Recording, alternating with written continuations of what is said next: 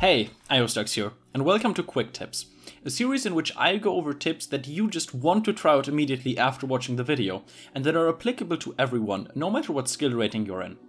The majority of my videos have been aimed at higher level players, so I hope that I can go over the basics and help everyone out a bit. And who knows, maybe you're playing in a really high rating and you could still learn a new thing or two. But without further ado, let's get into today's topic, hitting pulse bombs as Tracer.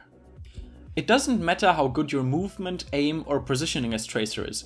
If your pulse bombs don't land, you won't be able to reach anywhere near Tracer's full potential, as it is a projectile that flies in an arc at a relatively slow speed, and especially in a relatively fast-paced game like Overwatch, where most characters are rather slim, it is not always easy to land this stick, even for professional players.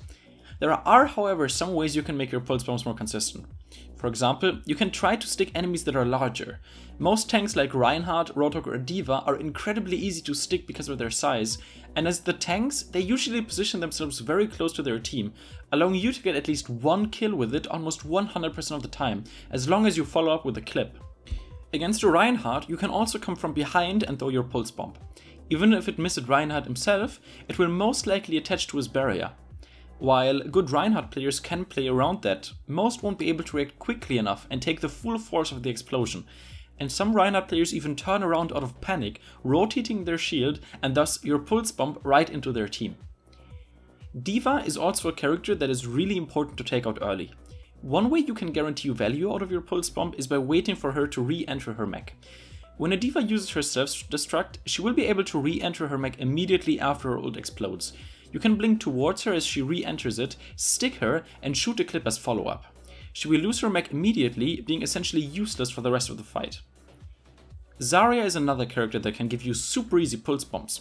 Simply wait for her to use her barriers on either herself or a teammate, wait until the barrier is about to run out, and throw your pulse bomb towards the barrier. The barrier is huge and thus hard to miss, and if you time it correctly, your bomb will detonate after the barrier fades, allowing you to take even very hard to stick characters like Mercy or Lucio out of the fight. Sometimes, however, you have to land a stick on a key target that isn't Zarya bubbled or a tank. In those situations, make sure to always aim for the legs. This way, you can make sure that the pulse bomb reaches its target as quickly as possible. Remember that it flies in an arc. Not only that, this way it will hit the ground below your target in case it won't stick, instead of flying 2 meters behind him, which can still net you a kill and minimizes the impact a missed bomb may have. Well, those are some tips for Tracer. Let me know what you think of this new series and bring the discussion to Reddit. If you want some coaching, no matter what skill rating you're at the moment, check out my coaching on Sandbox.gg in the description, and I will make sure that you make progress. My name is IOStux, and I'd like to thank you for learning.